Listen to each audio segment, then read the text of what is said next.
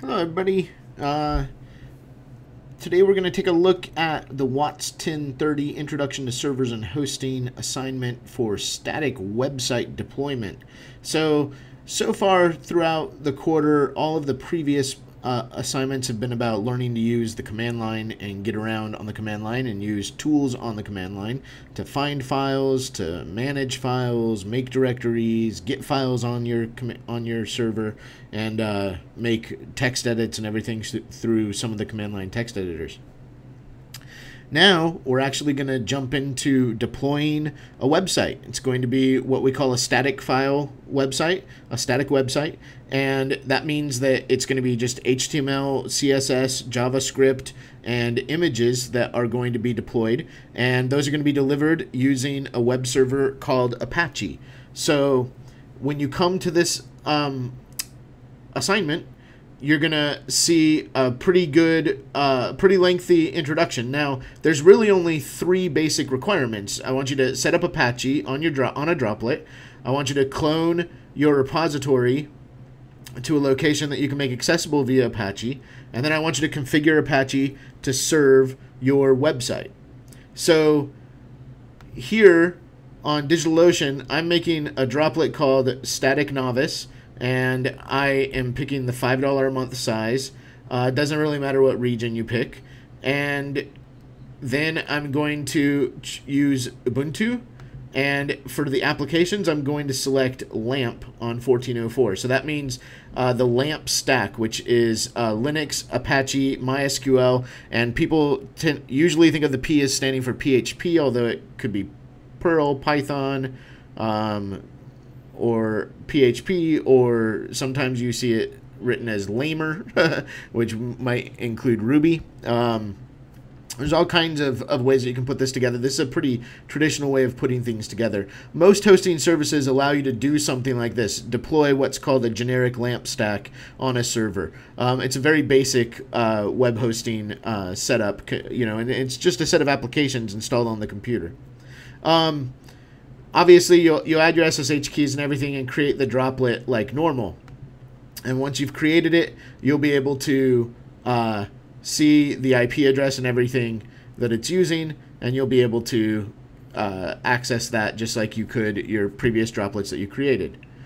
The other thing that you need to do before you kind of get working on it is you need to configure a subdomain. So I've configured this subdomain 2048.shanar.com. You previously bought a domain and pointed it to your GitHub profile pages. So now what you can do is go into your whatever your domain registrar was, and in your domain registrar configure a subdomain, and you want to set it up to point a CNAME record. So I'm skipping a little bit ahead here, but you can you point the CNAME record to the IP address of your droplet. So it's this IP address here in your droplet that you're going to point your CNAME record to. And you can make, most registrars allow you to make quite a lot of subdomains, so you can keep on making those and using them for different projects and everything. So we're also going to have to clone the website code. This is an odd assignment because you don't actually need to fork this repository before you clone it. You certainly are welcome to fork it, but you don't have to. We will have to install Git on our new server. So we have to say apt-get install Git, and we did that previously. If we aren't editing the website code, then we don't actually need to configure Git beyond that. We can leave Git with its default configuration. However, if you do want to edit the files in this site and modify them before you deploy them, then you'll need to fork the repository and then use your regular set up Git like you normally would with your Git global configuration, setting your user name and your user email. If you do not want to go through that hassle, you can just clone this with the HTTPS URL and it will allow you to clone it because all of these repos are actually available to the public. So it's just that SSH requires you to be a known person. If you don't use SSH, then you can just clone across HTTPS, and that's why it's useful to be able to switch between those. You'll need to clone that into the location where your web files are, and when you log in, you'll notice that you'll see on this opening screen here your location for where your web root is located, /var/www/html. So it's easiest if you go into that directory before you clone your repository. So you can do that with cd/var/www/html. And if I do an ls here, you'll notice that I've already cloned out the repository, WATS1030 static-website. So I can go into that directory, and you can see that this is my repo. And if I wanted to, I could even run a git status here, and I haven't done any changes, so everything is clean. So that's important to keep in mind as well. So now that I have, now that I've gotten in, gotten this repository all set up and cloned into the HTML space, I could actually go to this IP address and I'll be able to see this Ubuntu page, which is the default Apache 2 Ubuntu default page. And I could even go into this directory path here, and I should be able to see the game that we're deploying, which is a game called 2048, running here in the web browser. And so now all that I have to do is set up what's called the virtual hosts configuration in Apache. Now, Apache uses a concept called virtual hosts to show different websites at different locations. A virtual host is just a web URL, a location on the web, and where that correlates to in terms of a directory on the server. So you're literally saying this location on the web is actually going to serve files from this directory on the server. And so to do that, we can configure a virtual host configuration. Now, I have a link here to a great DigitalOcean support file that tells you how to set up this stuff in great detail. And it tells you exactly where to edit and everything. Now, the only difference is that they're setting it up for 2 different domains. You only need to set it up for 1 domain. But you can see that they walk through all the different changes that you have to make. So go through sections 4 and 5 of this tutorial.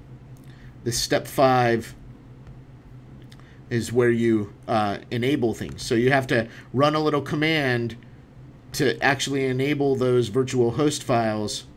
And what you do is you edit this virtual host file, which is available up here. You can see. So if I copy that out, and I can say nano, they like sudo nano, and then I put in that URL. If I hit tab twice, you can see the different confs that I've made. So there's one for 2048. So I'm just going to select that one and open it. And you can see that I have that configured so that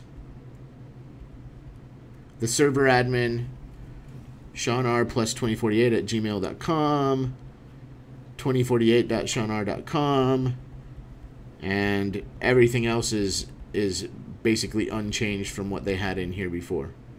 So that's all good. So I can just Control X to exit.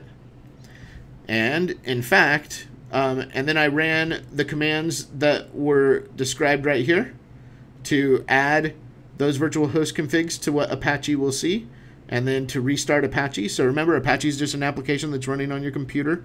It's just like as if you had your IM client running on your computer all the time, and then you just had a real convoluted way of defining a new account. It's basically the same thing. And now, as you can see here at 2048.shinar.com, I can come here and play our game 2048, which is a cool little number crunching game. We can play it till our eyes bleed and have a good time. So that's it. Enjoy yourselves deploying your static website. If following these instructions is too easy for you, then certainly try doing the entire thing, but with Nginx. There's links on the resource page in the course that give you more information about working with Nginx, and there's some great documentation on DigitalOcean itself. If you look up in their support pages about Nginx, Nginx is a really popular web server, second most popular web server, so and often works with Apache to deliver sites. You could deploy a bunch more stuff. You could deploy stuff that you made in class last quarter, or other static websites that you've made on your own. You could deploy those just for practice. And that's it. So have fun. Enjoy going through all of these steps and getting your first web server configured and running. There's a lot of new concepts, a lot of information in the files to read and to get used to. And that's it. Don't be afraid to experiment. Remember, with these droplets, you can always destroy them and recreate them. It's okay. It costs very, very little to experiment. So please do what you will, and do it as many times as you have to get used to it. So have fun, and I'll see you next week.